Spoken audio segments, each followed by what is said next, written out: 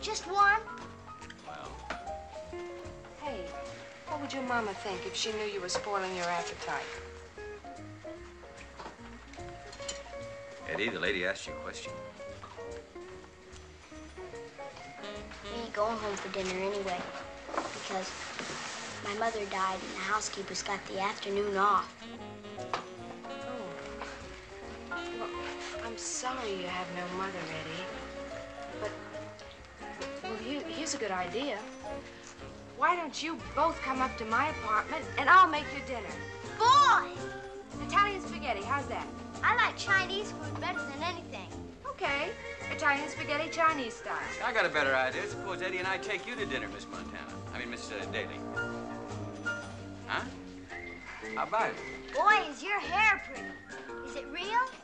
Genuine, Eddie. Everything you see here, it's me. Gosh! You know something, Dad? I think she liked us. Well, she liked you, Eddie, that's for sure. No, us. And you know something else?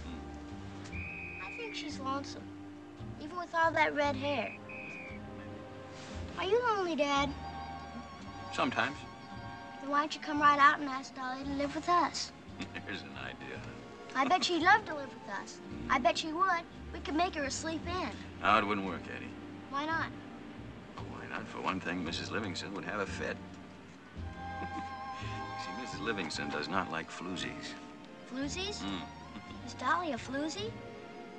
No, I don't think so. No, I don't think so at all. Then why can't she live with us? Eddie, you don't ask a woman to live with you unless you marry her. Well, you could do that later. You know, Eddie, I loved your mother very much, and I still do. And I don't think I'd like to have anybody try to take her place. Not just yet.